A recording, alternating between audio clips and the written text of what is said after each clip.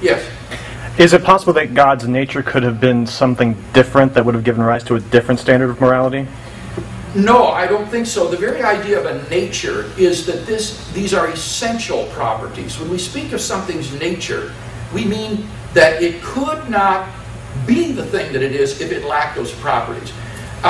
So, example, it's part of the nature of a square to have four corners. Any geometrical figure that didn't have four corners would not be a square. It is essential to a square to have four corners.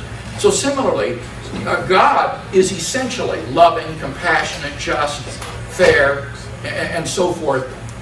If he lacked any of those attributes, that being wouldn't be God.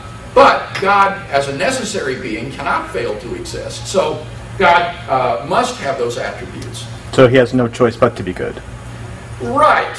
Right. Now, I think that's a loaded way of putting it, because what we're saying is that he's too good to be bad. I mean, it's not as though he's constrained by his own nature. It's just that God is such a great guy. You know, he's loving and kind and fair, and so that's the way he is. And he won't act he won't act contrary to his own nature. He can't.